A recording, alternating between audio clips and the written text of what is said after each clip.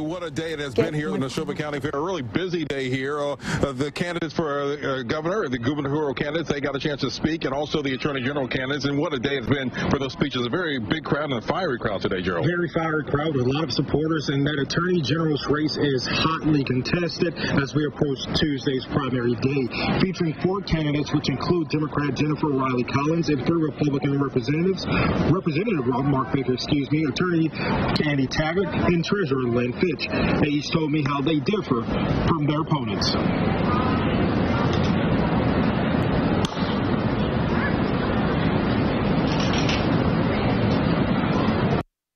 As I have run across the state of Mississippi, every one of the opponents on the other side of the ticket distinguished themselves by saying, I'm running to be the Attorney General for conservative Mississippians. I am not. I am running to be the Attorney General for all Mississippians. The only candidate in this race who has a record on the issues that Mississippians care about. So for me, you don't have to speculate as to what I'm telling you I'm going to do. You can actually see what I have done. The question is, who is the person best prepared to be the state's chief law enforcement official and the state's top lawyer? And I believe I'm that person. So I'm asking the voters to elect Andy Taggart as Attorney General. So for me, I am the best qualified individual to serve as the Attorney General. I've been a Special Assistant Attorney General. I've worn that badge. I put people in jail. I prosecuted, litigated. I run very complex agencies. I've been in private practice, and I've been counsel to the legislature.